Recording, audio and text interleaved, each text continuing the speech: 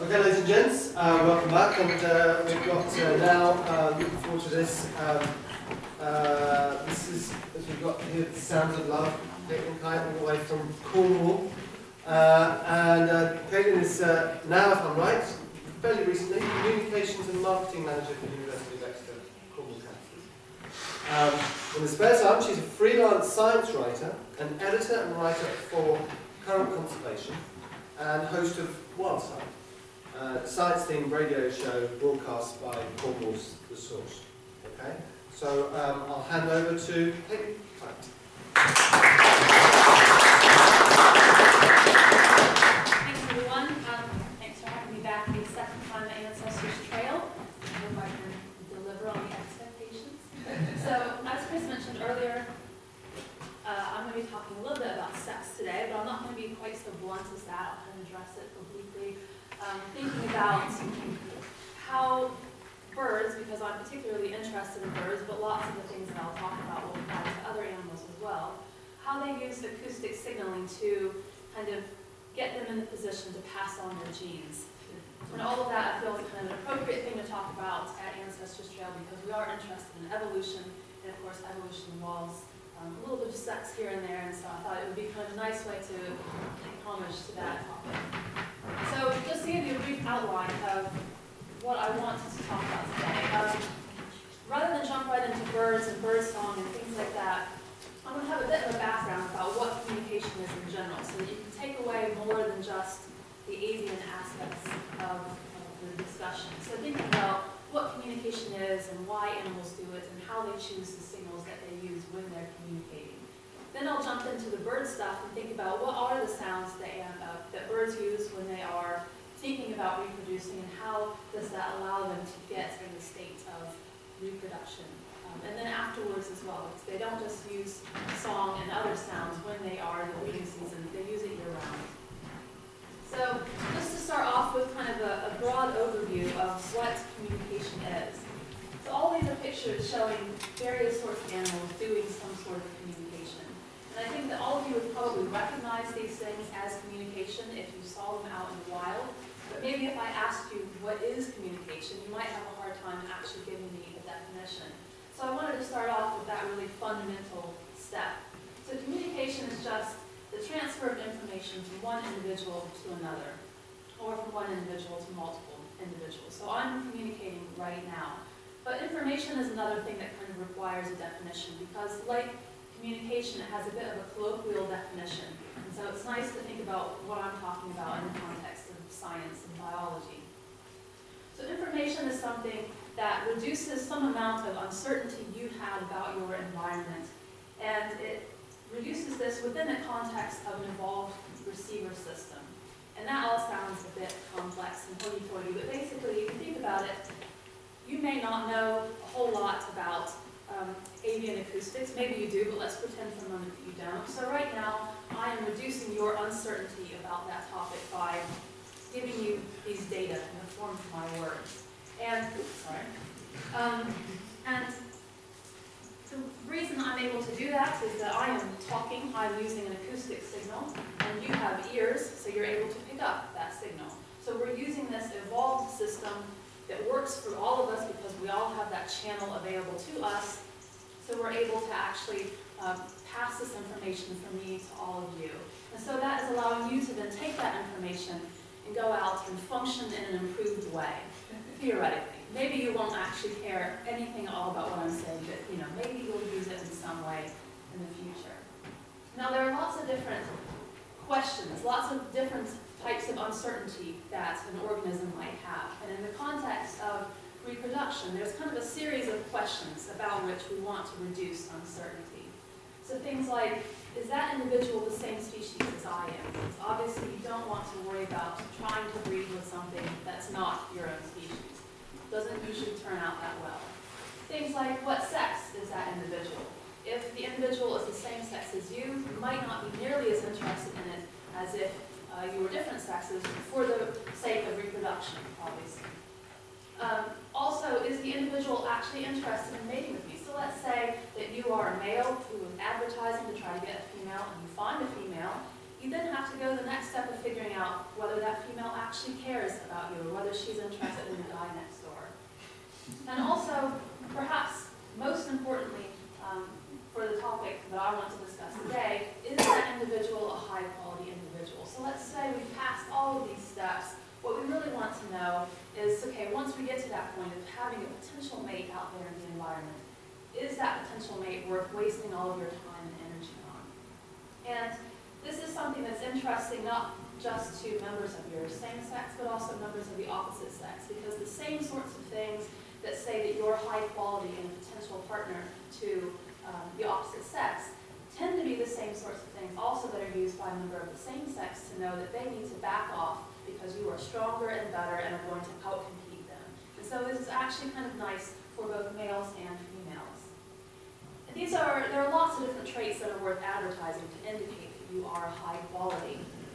This is just kind of a list to get you going, a few examples, but actually there are many.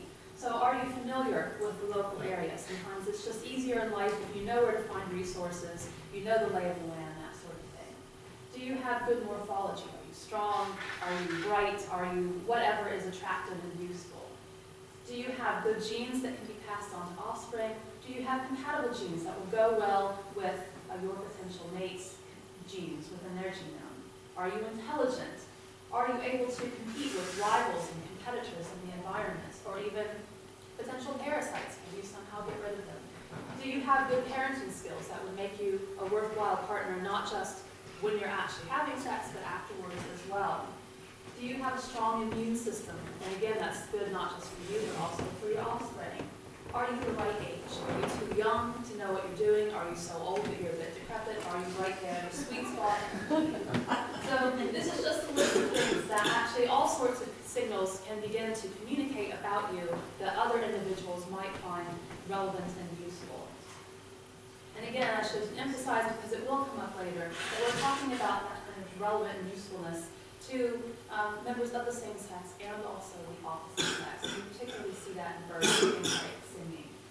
Now, communication, of course, can take all sorts of different forms, as I showed with that first slide where I had all the different examples. There are a couple different categories, and I'm only going to really focus on one of those today. So you've got inadvertent communication, which we also refer to as cues. And these are the things that are kind of merely a byproduct of other activities. So I'm doing a bit of inadvertent communication as I move around on this board that keeps speaking. So I'm not actually trying to signal anything, but it's making that noise anyway. So that's just kind of a cue that you guys in the back or someone outside might use to know where in this room I'm standing. I don't mean to broadcast that information, but I keep doing it. The other thing is deliberate communication. So here I am deliberately giving this talk to you, and that's a signal. So this is me using these traits that I have, in this case my voice, to modify another animal's behavior. In this case, I'm giving you guys information so that you can go out and employ it somehow. In the real world, with animals out there, for example, we've got something like a wolf that howls so that its pack mates will know where it is and they can coordinate and move where they are to come to it, or signal where they are so it can go to them. So it allows them to kind of close this circle of signaler to receiver back to the signaler again. Now, signals are the things that I'm really going to be focusing on today because those are the active, kind of more interesting things that we tend to see being used within a reproductive context. Now, of course, they also come in different forms. We have things like chemical signals, and we saw lots of this yesterday. With scent and taste, you see that a lot with dogs, for example, with insects will do this as well. Visual signals, again, obviously birds do tend to do this a lot. We've got a display that you'll do when you're sitting in place, so for example, just being brightly colored and beautiful. Then you also might have a moving display where things dance around, they kind of hop up and down, they do little push-ups, all sorts of things. And then you've got auditory displays. So for example, all of the birds that we were hearing along our walk yesterday, I can hear them outside right now, so you've got these acoustic signals. Now lots of species will have multimodal signals where they're combining one or more of these things. So for example, you've got these baboons that have both a chemical signal, so they have a smell that indicates that the females are in estrus, but also they have these really red rumps that kind of brighten up and become enlarged during the breeding season to show that they are ready to mate. So you can have multiple things going on to reinforce that same signal. And multimodal signals we tend to find in lots of animals, but particularly important for birds, you'll have them combining lots of things. So we know lots of species that do both visual and auditory things that kind of say the same thing. And that is the sort of stuff I'll be talking a little bit more about in a minute. So what determines which of these things you choose to do, whether you want a chemical signal or an auditory signal or a mixture of multiple things? Well, let's think about how communication works out in the world. So you start off with the signaler. In this case, this is a male. This is a chestnut-sided warbler from the US. And he will produce his signal. So this could be any signal, but just for the sake of giving you a specific example, I'm showing the notes here to indicate his song. That song will go out into the environment and go through the habitat, where it will finally, at some point at the end of that, either be degraded or be in the same form. It might even be augmented and be received by the receiver, which in this case is the female of that species. She will then have some sort of a reaction, and it will put the ball back in his court. And you see the same general pattern of signaler, signal, environment, whatever is left of the signal, and then receiver, regardless of what type of signal we're talking about. This could be a visual thing, this could be a chemical signal, it could be anything. So there are three main places where you can have something that shapes really what that signal is going to be. So here at least three critical points. So the first of these is the signaler's abilities to begin with.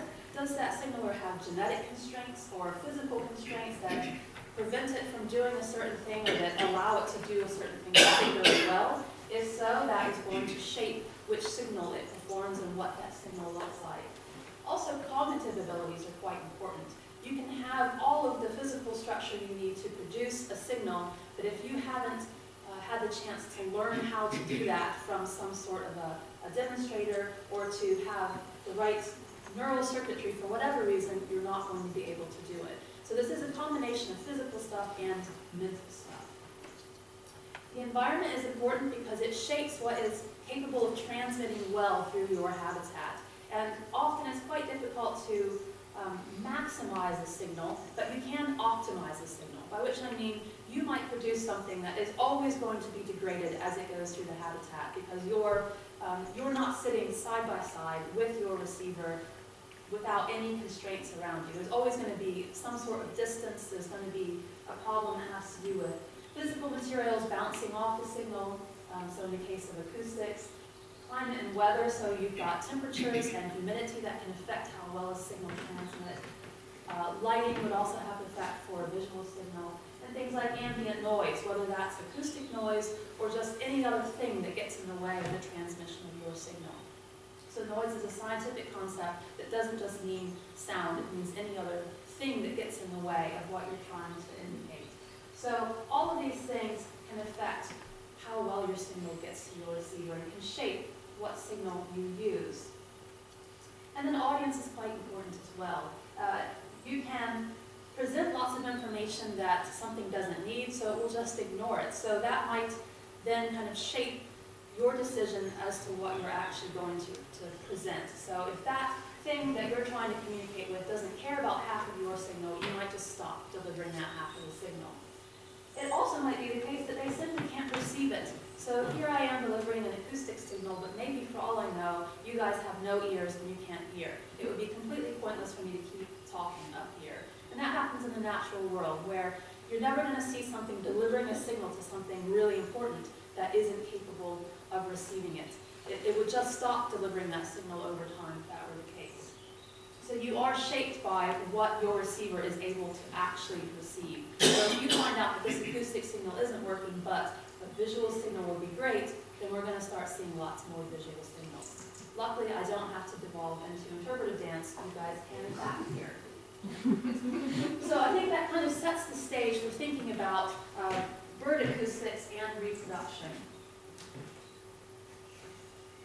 So one last definition before I plunge into this, and that is, what is sound? And I know that sounds kind of silly. I already alluded to the fact that, scientifically this means something slightly different when we're thinking about noise. So let's think about specifically what sound is and how sound kind of is different from what we might call noise colloquially. So sounds are vibrations of molecules talking about air molecules, but there are things that produce sound in water and in the ground, and so in that case you've got water molecules and solid molecules, and those things are all vibrating, and we detect these things with our ears. Birds do as well. Their ears look very, very much stranger than ours do, but there they are. Other species, such as elephants, they can detect sounds with basically ears, if you like, in their feet. They can feel the vibrations through the ground and little fat pads in their feet. Things like several different species of insect have effectively ears in their legs where they pick up vibrations through the air. Species in the water can have bladders and things that vibrate as the signals come in, and so they pick up the vibrations that way. So there are all sorts of structures that allow us to detect the vibrations that we know of as sound. And sounds have three main traits that are interesting and measurable. One of them is frequency, also known as pitch. So that's how high or low something is. Then you've got amplitude, which is volume. And we'll probably have a bit of trouble with that in a moment when I try to play you some bird sounds, but that's whether something is quite loud or quite quiet. And then you've got timing. And timing is quite interesting for birds because they are much better able to perceive timing than we are. And so there's a lot of discrimination that goes on in the temporal scale that we don't even notice, but they find very important for discerning whether something is a good signal or a bad signal. So that's things like if something being repeated multiple times, how far apart are things like individual notes and phrases, and what's the overall length of a performance, whether that's the note performance, the song performance, the song bout, whatever scale you want to measure it on, how long does that signal go on? And all of those three main things, frequency, amplitude, and timing, those are all kind of the things that come together to make a sound sexy. Sexy to a potential mate or potentially scary to a potential rival. And most birds and species, they have kind of specific, groupings of those three different characteristics. So you can really tell what species you're listening to, what individual you're listening to, whether it's a quality individual or a low quality individual. Those three things come together in a very specific and predictable way to indicate what animal we are talking about. And that allows you to kind of use those things as a proxy for other characteristics of that individual, of that species, whatever the case might be. So one of the reasons the sound can be sexy is that it might be quite difficult to perform. So it might be very difficult to have lots of notes that you sing together in a row for a very long period of time. Because you get tired, your muscles are tired, it's hard to open and close your bill that often, so it takes a lot for you to do that performance. So the harder it is to perform, the sexier it's going to be, or the more intimidating it's going to be, because you know that that is an individual that's really skilled. Intricacy is also important, not just the kind of muscular thing, but thinking about remembering it, learning it and remembering it. So it takes a lot to hear all of those notes from something out in your environment that you're learning from when you're quite young, memorizing all those things, practicing those things so that you know how to do it, and then delivering them again from one breeding season to the next. So it does indicate a lot of mental capacity to be able to do that. Also, song says something, or any sound, says something about your history. When you are young as a bird, you do have to learn. This is called a crystallization period. You only have a certain length of crystallization in most species. Some species can keep learning throughout their lives, but others kind of have a set period. After that, they know what they know, and that's about it. And during that period, they have to have good nutrition. They have to be well taken care of, because all of that energy from their food and from their overall health, that goes into building up all the brain cells that are needed to learn and to perform. And so if they have a poor history quite early on, then they are not going to be able to produce very good quality sound later on in their lives. So you, as the listener out there, can listen to these birds and say, that was one that clearly developed well, probably in good shape now. Or that was one that had a rough childhood, maybe not going to be in the best condition, I don't want to mate with that one. So these are some of the main things that make a sound sexy. Again, not an exhaustive list, but kind of the crux of what you're looking for as a listener. And basically what they're saying is that same question I referred to at the beginning, which is whether an individual is high quality or not. Because you really don't want to have to waste your time on a low quality individual. So, that said, let's dip our toes into some of the different sounds that these animals make. Singing, of course, is the one that I think we're probably most familiar with. If I could get my mouse to work, I could play you a sound. How do I get my mouse to work? Let's see if I can do it this way, sorry. Oh my gosh, and my computer wants to update. That's a good time to get rid of that.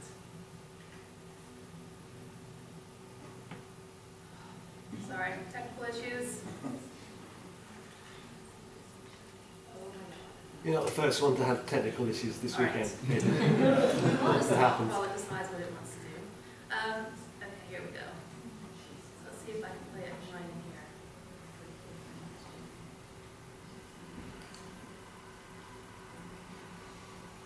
Oh no, my lovely sounds. I can't play them for you. Well, I'm not going to demonstrate them myself. I'm very sorry. You said that songs tend to be complex, but that's quite a big statement, isn't it?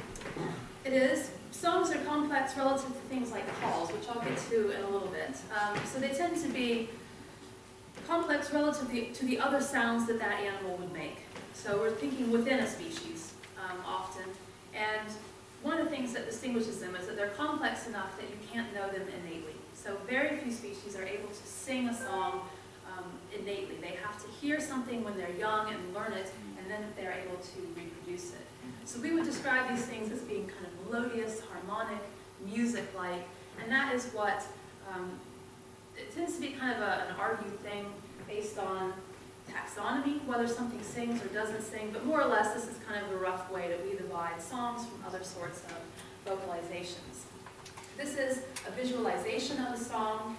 Here's a call. It might be kind of hard for you guys to see because it's so light right here, but you can see one note, very simple, as opposed to these notes here, which there are many of them, they're quite complex. So that's a nice visualization of the difference between a complicated, interesting sounding song and just a simple call. What bird is that? Sorry to interrupt. This is a veery. So I chose this one because it's a lovely sound because it has two voices. You can see the top voice here, the bottom voice here, so it has a left and right voice that it joins together in the song. And that's something that birds can do, but humans, with the exception of a few Buddhists and Toriamos, we can't really do this. So this is an example of a bird song, which again, we tend to see in the breeding season being used by males to attract females and by males to repel other males that want to infringe on their territory. Mimicry is a type of singing, but it's quite interesting because it involves quite a lot of memory, quite a lot of learning. So these guys, these are northern mockingbirds, they have a crystallization period that effectively extends their whole lives. They never stop learning. And they are reproducing the noises that are made by other things in their environment. Not just animals, not just birds, but objects, processes, things that humans make. It's really a shame that I can't play these for you because I have an example of this guy singing all of these species and then a bunch of others as well. It just goes from one to the other. But then also the second sound was the sound of a blackbird from this country, not from North America. These are all North American species. A blackbird that has learned to reproduce the sound of a cell phone signal. And it has incorporated that into its song and then added its own little flourish on the end to make it its own. So these things can pick up basically whatever they hear. So even modern technology, obviously something they didn't evolve to focus in on human cues, and yet they have heard those things, picked them up, and they now use them in their own reproductive activities.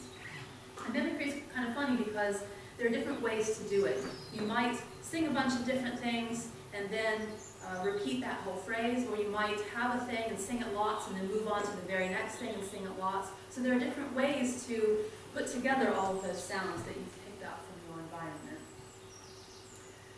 Flight vocalizations are another kind of subtype of singing. And these are produced by animals that are in the air and they want to broadcast their signal over a big space. Now there are different reasons you might do flight vocalizations. So these guys here, goldfinches, they travel in big groups, and so they might just want to coordinate with their flock mates as they're flying from A to B.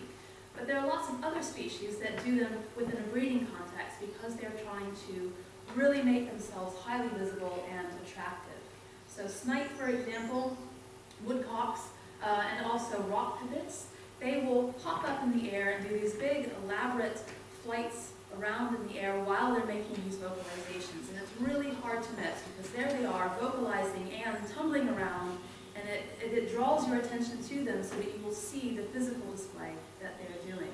But also, the fact that they're able to vocalize while doing all the acrobatics is quite impressive because that involves quite a lot of coordination and energy. These guys live in, this is a western sandpiper, they live in really open habitats, so it's quite hard to see them in all that big space. There's lots of other stuff, you know, grass, other birds, and so one of the reasons they pop up and do flight vocalizations, they don't really do much of a flight along with it. It's just that, hey, here I am, you know, they're trying to make sure that you can see them in all that vast amount of space. Nocturnal vocalizations, with some species, obviously, because they're awake at night, that's when they're going to vocalize, because that's when they're awake to do it, that's when you're awake to hear it as a potential receiver. But there are other ones that do this because it's particularly favorable for actually transmitting the signal. Why do you hate me? Can you, I think it's going to restart itself. Yes, I'm so sorry about this. So I'll finish what I'm saying about flight vocalizations, and then I hope that will finish rebooting. I do also have one of flash drive, if I should just use the other computer, I don't know. Nocturnal vocalizations, sorry. So things like owls and nightjars, for example, of course they're going to be singing at night. But things like robins, the mockingbirds that I mentioned from before, they often will utilize the nighttime because it has really good conditions for broadcasting their signals. The temperatures and the humidities are quite nice for getting a signal to transmit well through the habitat because it's particularly optimized for that molecular movement to get to the receiver. But then also there's much less noise. So there aren't a lot of other species awake at that time making as much noise as you hear at the dawn chorus or at the dusk chorus. And so they're able to utilize that open channel, as bioacousticians would call it, so they can get their signal out there and reach their receiver. And I had a really nice recording of a mockingbird that was singing, and it's amazing how, relative to that first one I had, there is absolutely nothing else out there. And actually it's kind of echoing, which makes it sound even more impressive because there is so little to compete with it, and you can really hear its signal above all the others. Okay, what we could do, just switch over, because that's if you've got that going through. We might be able to hear it on the other one as well. If we pause, okay, then we could have coffee early and then let you fiddle with the OT and then come back and give you another quarter of an hour afterwards. Would that be better? I think we do that. Yeah.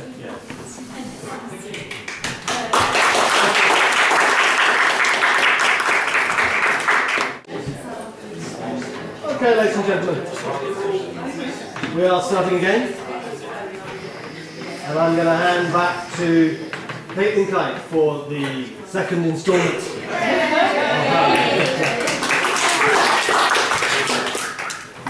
New and improved with sound. So I'll run through some of those sounds that I couldn't play before. So here's the veery singing its song.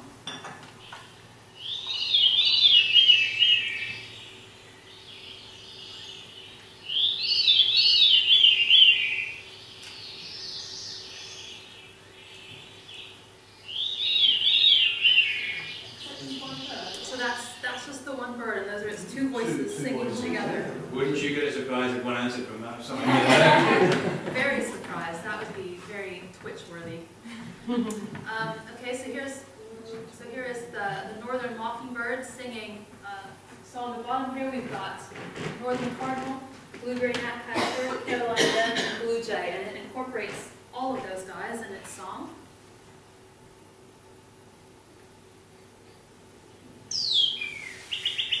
That's the cardinal, gnatcatcher, Carolina wren, blue jay. And it continues to go on for several minutes in a row. These guys are all loudmouths. So we're starting to repeat them again. And here is the... Do they answer it sometimes? Do they really think about them? They tend to know the difference. they can tell that it's slightly off, and sometimes you too as a human can tell that you can tell what it's mimicking, but it's not quite right. But there are others that are really convincing, and you only know because of the way it's being repeated. So I'm not sure if this is the right one I'm putting on here. Do you think it conveys information? Or is it just random sounds? I think it just hears sounds. It doesn't. So they're meaningless to within the session. Yes, what's important is that it's picking up a wide variety of them, and including things that are kind of difficult physically to perform. And so it just creates a sound that indicates that it has got a good intelligence and the right musculature to reproduce a certain type of intricacy. So that's what they're But hearing. I mean, each note, how do you know it doesn't convey information? How do you know it's not saying it's a lovely day? Well, there have been some studies on that actually, to try to figure out what the receivers are responding to, how they respond and what they respond to. And it has to do, you just kind of see how they're being related to by the listeners. And what is suggested is that they're getting information about the quality of an individual rather than something more broad and general like that.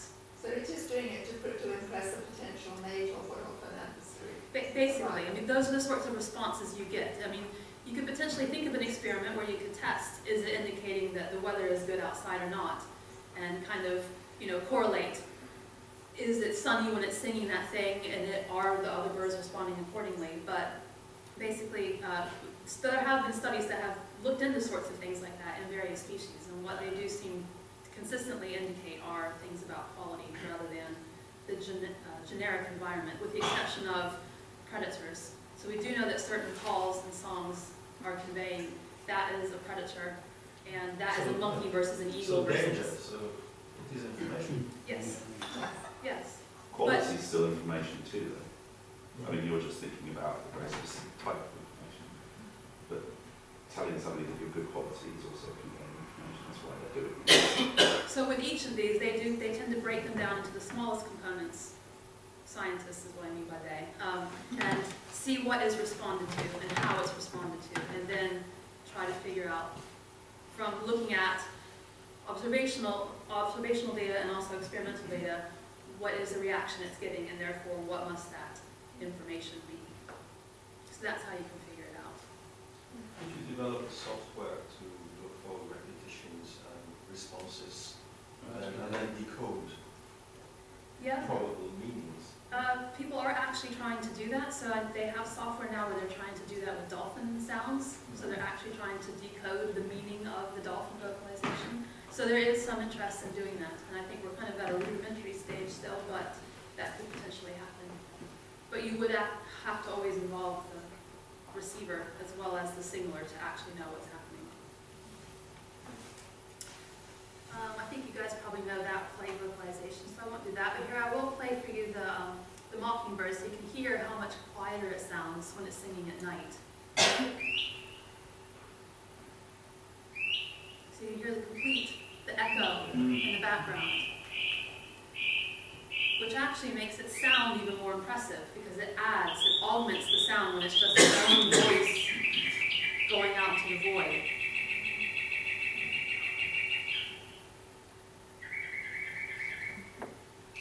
So that brings us up to speed with where I was before my computer betrayed me. So let me kind of quickly whiz you through the last few slides. Drumming is another thing that you're familiar with. We heard a little bit of some calls yesterday from woodpeckers. I didn't hear any drumming. They use drumming to do the same things that other birds use song for. So basically they're using drums in exactly the same way to indicate that they are a high quality potential mate and to indicate that this is their territory, and if you want to infringe, you better either be a friend or back off. And their drums are very species specific, just as songs are in other birds. So you can really tell what you're listening to, and it's quite distinctive and individualistic, so you're able to know, again, is this the right species, is this a male or female, that sort of thing. So there are 3 different species here. That's one. Obviously quite different.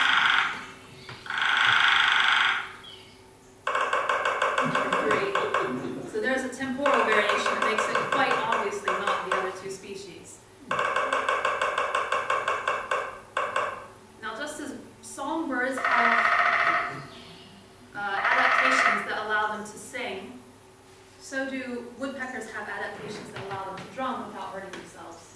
have incredibly thick skulls that are able to withstand all this pressure. They have a lot of musculature that can support all of that each time they bang. And they have a very sturdy, straight bill that's not going to get hurt as they hit it against the very hard wood. Booming is another interesting thing that you hear in the breeding season. I've got here a British species that some of you might recognize. So these tend to be quite low-pitched booms. So that's a bittern. Here, David, is that right? This, they often are quite percussive as well. And these are used because of those two things, the percussiveness and the low-pitched nature of these things. They're used in habitats where you either need to get your sound out across a big space. So that's the case with these guys here, where they have a big open area where they need to attract in all the females to listen to them. So things like grouse and prairie chickens in the US, or things like bitterns and these guys, so kind of forest-loving or wetland-loving species that are kind of within the vegetation so they can't be seen very well. If they have these vocalizations that are really sturdy and robust as they spread across the habitat, that means that the listeners are going to be able to find them and track them back and then go to their little scrape to mate and lay eggs or to find them where they've made their little nest. So they can be quite secretive but also at the same time quite available. Duetting is quite fun because it's not just the male but also the female, and you tend to see this in species where you've got the birds staying together year-round. So here's singer 1, singer 2, singer 1, singer 2 here in a second. And we can hear the difference between those two birds, because the two different recorders are at different distances, so the one sounds closer than the other. In the wild, if you were standing kind of equidistant, you might think that these are actually the same bird, just going from one bit of its song to the next bit of its song.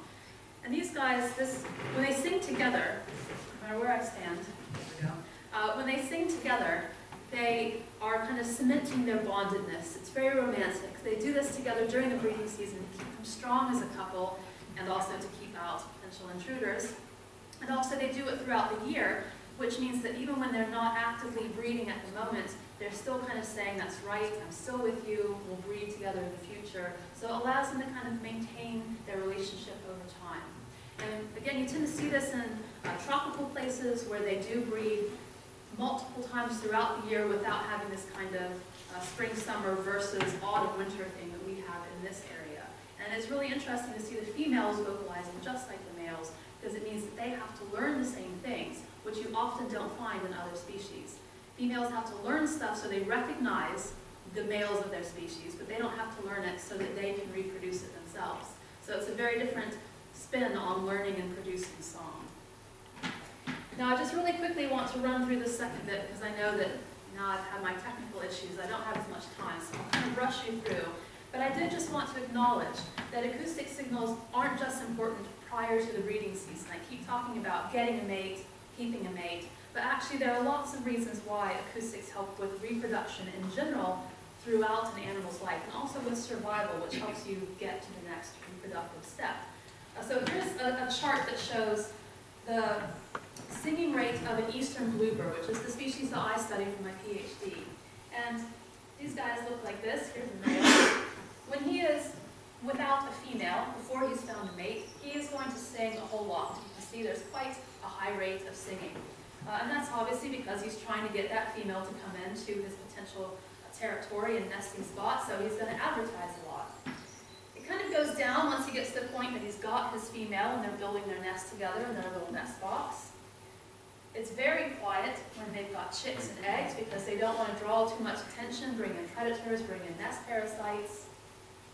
It starts to go up a little bit after the chicks fledge and after they're kind of entering that transition period when the babies are okay on their own.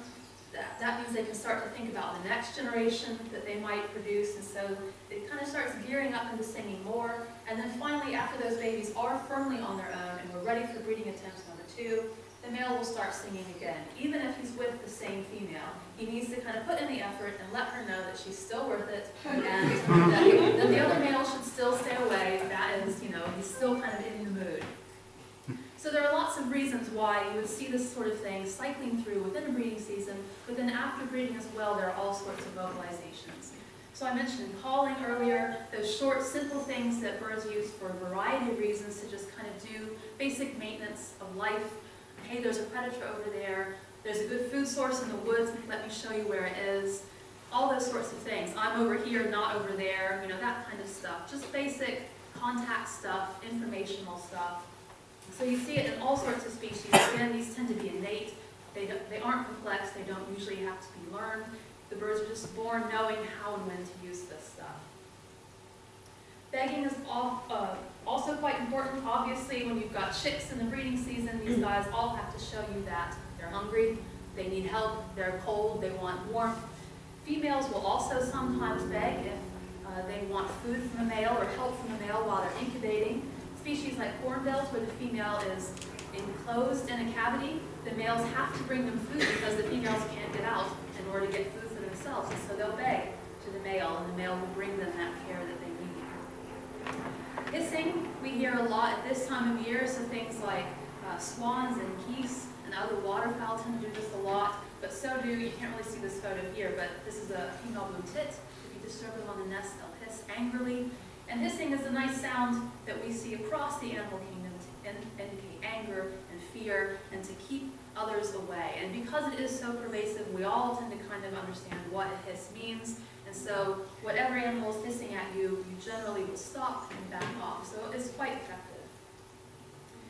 Practicing, I kind of alluded to earlier. We have juveniles who listen to sounds, learn them, practice a little bit to see if they can actually make them, and then deliver them fully when they're kind of ready to do that. We find that not just in juveniles like these guys who will have started to learn sounds from their dad, but also in older singers that have maybe gone through the winter. They need to make sure that they sound just as good as they did last year, so they'll sit around and kind of mumble to themselves in the early spring and then produce their first song. And if you walk through the woods, you can actually hear this in the springtime and late winter. You can hear them. They often will sing kind of with their bill closed, so it is really quiet. They're just gearing up for the breeding season, making sure they can present the best song possible. These guys, brown-headed cowbirds, the males also will kind of sing all the things they've learned, and then if females respond poorly, they'll drop out the songs that didn't get such a good response, and they'll just keep the songs that had a good one. So they can also use this process of practicing to figure out what it is they should be singing and to whom. Now, of course, there are lots of different types of vocalizations I've not gotten around to today, all sorts of odd sounds you find throughout the bird group. So a lot of the older species tend to make the weirdest sounds, and I just haven't touched on those because of finite time. But birds do make an amazing array of noises that all encode different sorts of information and allow them to do various things throughout their life histories. And other species also do some of the same things that birds do. So we see other species using acoustic song. For example, mice do this. Drosophila, flies will make songs as well to woo females. Other insects will do nocturnal vocalizations. Crickets are a good example. Bats do nocturnal vocalizations. Booming we see in toads and some frogs, some really big ones. You see them in fish as well. Begging, of course, in humans. All animals beg. So there are lots of these things that aren't just applicable to birds, but also to other species throughout the animal kingdom as well. Now, with all of these things, just to bring it back to the evolutionary kind of tone, there are costs. You are literally putting yourself out on a limb when you perform. And, so you often will find this big perch up on top to produce your song, and that's the moment when a predator says, "Look at that idiot. He's putting a signal right on himself that says, 'Eat me.'" And so, these guys will go and pick off these little singers. And so you are really exposing yourself to a lot of potential harm by putting yourself out there. But as we'll come to in a minute, of course, that could potentially be worth it. You also have a lot of metabolic costs. So all of that oxygen that you need, all of that energy that you need to get your musculature ready, to get your brain involved in this process, that can burn through a lot of calories, and that is going to potentially be difficult for you to make up later if you then need to go get a bunch of food to fuel that again. And then also the time costs. Whatever you're doing whatever you're not doing while you're singing is something that potentially is quite important, whether it's preening or resting or foraging for food or taking care of your flock mates. You could be trading off big time in terms of spending the time singing and not something else. But whenever you do all of these acoustic signals, not just singing, but all the other ones, you're putting yourself in a position to get a mate, to get ready for the breeding season, which means that you're putting yourself in a position to produce young, which means you're putting yourself in a position to push on your DNA to the next generation so that this process can continue all over again. And this right here really is the ultimate benefit, no matter how great those costs. So, you know, obviously it's not so great if you get picked off by a hawk the minute you start producing your signal, but if you do lose out on a little bit of food, if you do lose out on a little bit of energy that you have to make up later, if you still are ultimately able to get to this phase, then it probably was worthwhile, because that means that you'll have left your generation, left your genes to the next generation, and you'll have succeeded in, you know, the great imperative in life. So, these are all the sorts of things that I think about when I'm out listening to animals, for better or worse. And hopefully you guys now can kind of hear things differently when you're out on your next 12-mile walk through the middle of the city. So hopefully you can kind of keep your ears open next time you go out and hear the world a little bit differently. Thanks for your patience with all of the difficulties.